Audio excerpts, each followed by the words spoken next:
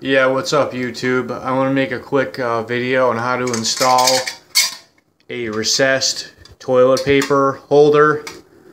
I like these better than the wall mounts because the wall mounts will break off.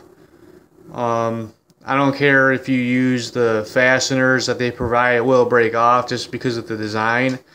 I just want to make a quick little video. The way I did it, I put about 22 inches, about 22 and a half inches above the ground here, 26 inches right here, and the directions told me to put 5 1/4 inch hole on each side, so that's what I did. And I pre-threaded these screws right here. These are machine screws, and basically you want to slip this retaining clip behind the wall so it grabs onto the drywall, and then at the same time tighten these two screws right here. So I'm going to do that. I'm going to put the camera down and then I'll come back when it's done. Okay, here we are. Here's the installed recessed toilet paper holder, and while that was a pain in the ass to do, a few little tidbits of information. If you can, avoid these. These suck.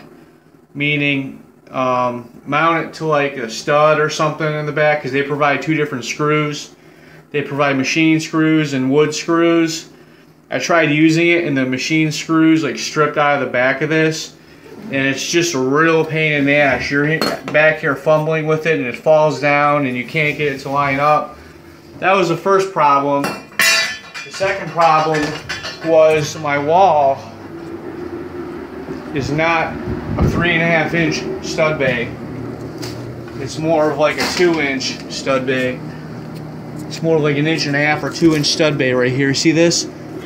This is an 1.5 inch stud bay, not 3 1/2. So basically, when I tried putting that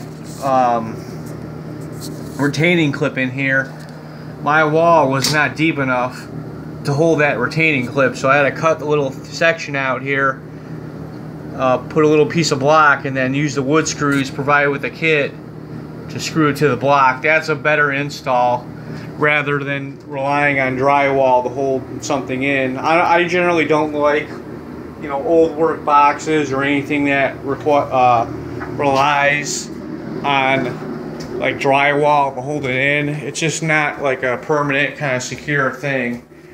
But there it is. You know, even though it was a pain in the ass and it really gave me a hard time, you know, there it is. It looks nice, and happy I went through that. Thanks for watching.